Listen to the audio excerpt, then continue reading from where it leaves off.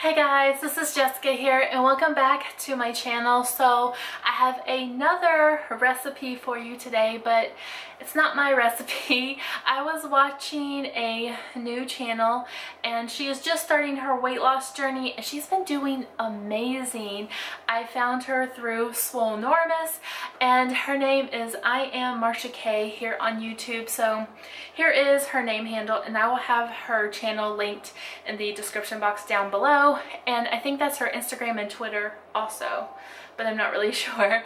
But she did a recipe for a nut crunch. So it looked really yummy, so I thought I would give it a go. So that's what we are making today. Now I'm going to use a couple of different things than in her original video, so this is just, I guess, my kind of spin on it, I guess. But yeah, so if you are a new subscriber, thank you so much for subscribing to my channel, and if you haven't yet, go ahead and click that subscribe button, and don't forget to click the bell right next to it to get notified of whenever I post new videos. Also, if you want to find me on social media, everything is in the description box down below. And let's go Astros! Let's go Astros! So let's get into making this nut crunch, guys. So the first thing we want to do is kind of just chop up our nuts. So I have some California almonds. Now it's really important to get the ones that are not roasted because we're going to put them in the oven, so you don't want to double bake them 2 times. Then we have some raw cashews. And then I have some walnuts.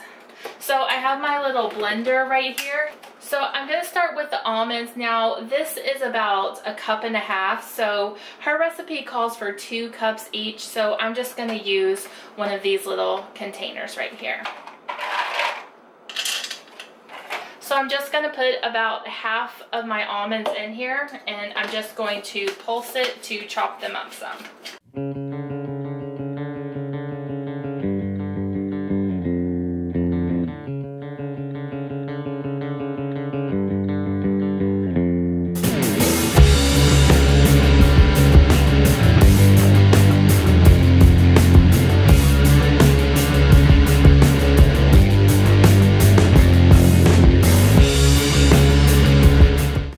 We have some fine dust ones, and we have some whole ones and some chunks. So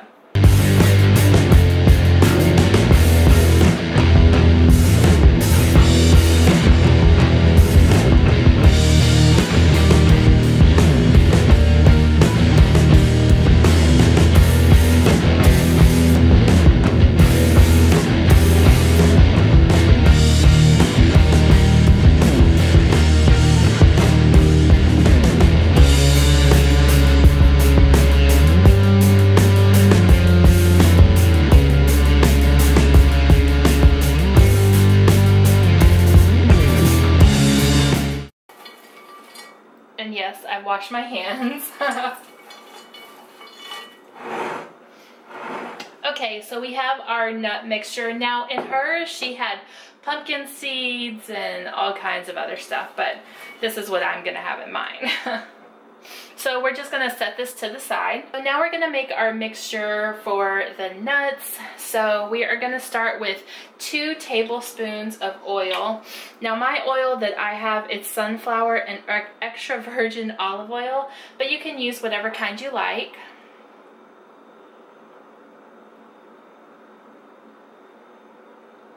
Then we're going to add some sugar-free maple syrup. Now she used real maple syrup that had like 50-something carbs in it. So I'm trying to keep the sugar low, so I am going to see how this works with it. So this is also 2 tablespoons.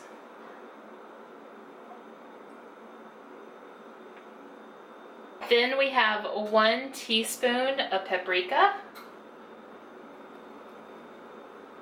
And then we have 1 teaspoon of cinnamon. So now I'm just going to whisk this up until there's no lumps or anything in it. So it should end up looking like this.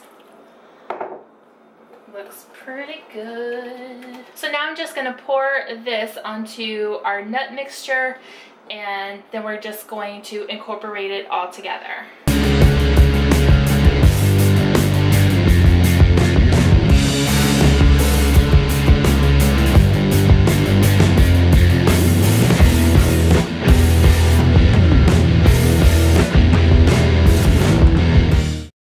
This still looks a little bit dry to me, so I think I'm going to double that mixture and see how it goes. So I'm going to double that mixture that we just made. So we have our mixture, so I'm going to clean this up and I will be right back. So the next thing you want to do is you get a cookie sheet and you just want to line it with some foil. And just to be on the safe side, I'm just going to hit it with some non-stick spray. And then we are just going to put this on our cookie sheet and just kind of spread it out. You know what this smells like when you go to a Renaissance festival, or sometimes they have it at malls, those like cinnamon sugar nuts. It's kind of what this smells like.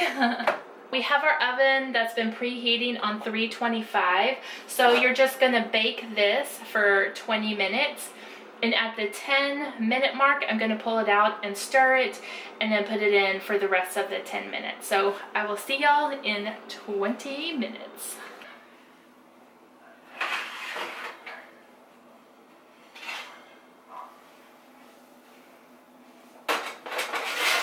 Okay, so we have it out of the oven. So it's been baking for about 20 minutes. So I'm just going to give it a final stir. So I have some pink Himalayan salt. So I'm just going to sprinkle just a little bit on top. So we are just going to let this cool before we put it into our Tupperware, and you can store this, in the refrigerator. So I want to give this a taste test while it's still warm because they smell so good.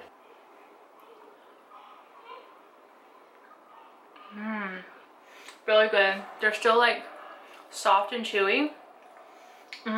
So good. I'm gonna let these cool off. I'm gonna figure out how many servings I can get out of this, and then I will come back to try it with some yogurt. So I'll be back momentarily. I have my mixture in my little bowl that I'm just going to put in the refrigerator. So now that they have cooled, I'm just gonna give it a try. They're so good. So this mixture, you can get 6 servings out of it if you use a cup. So that's what I measured it by.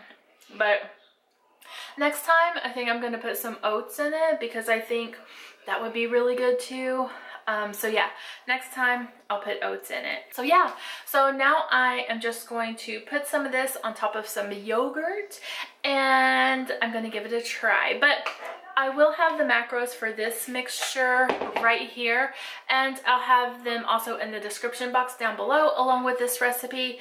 I will have the macros for, I'll do the macros per serving, which a serving is going to be 1 cup of this mixture. So here is our mixture with our Greek yogurt.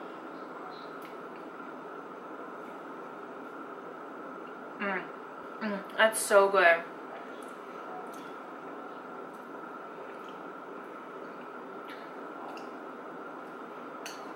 I almost got the vanilla yogurt, but it had more carbs in it, so I just got the plain.